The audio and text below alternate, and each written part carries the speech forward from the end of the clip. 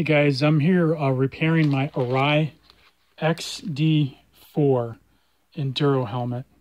And I had a bit of an accident back on September 11, and I broke my collarbone. And so I'm just getting back into action now and repairing the helmet.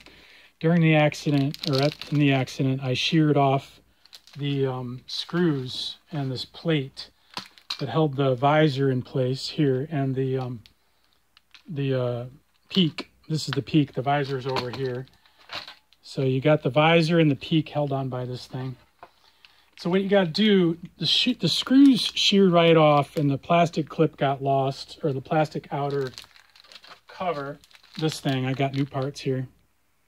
Got lost, and the screws obviously were sheared, and I lost some clips. So what you do is you call up Arai and you order your parts, and there's this base plate. They are a little reluctant to sell the base plate. They somehow think it's some sort of magical thing to install this thing, but it's just stuck on with double-sided tape. So don't tell them I said anything if you call them and ask for this thing. So what you do is this plate's, they say they got a jig, but really you just got to line up the holes. It's not rocket science. I traced it, but I wound up cleaning it off with some alcohol to get the glue off.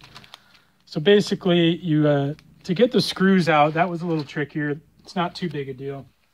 Basically, what I did was I heated up my screwdriver with a torch, and these little broken off nubs, if you can see them, were inside the hole where these are the pieces of screw that were sheared off. So I just heated the screwdriver, stuck it into the plastic, let it cool a little bit. I hit it with a little WD-40 first, just because I didn't want them to be sticking, and backed them right out. One was a little more difficult, required a pick, but it came out too, if you can see it. So the WD-40 helped, maybe silicone, whichever you like. And so what you got here is the double-sided tape. I heat gunned it off with my heat gun. You probably could use a hairdryer. And then you got your replacement parts. So I needed, as I showed you, my base plate. This clip is for the backing, holds on these screws. And I got 4 of everything, even though I only needed 2. The other side was fine. And then my new cover. So it all goes back easy from here. I'm just gonna, this is double-sided tape. I'm just gonna stick that on. We're good to go.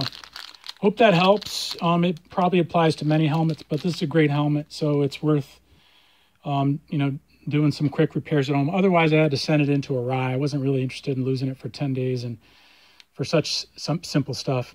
Hope it helps. Good luck, guys.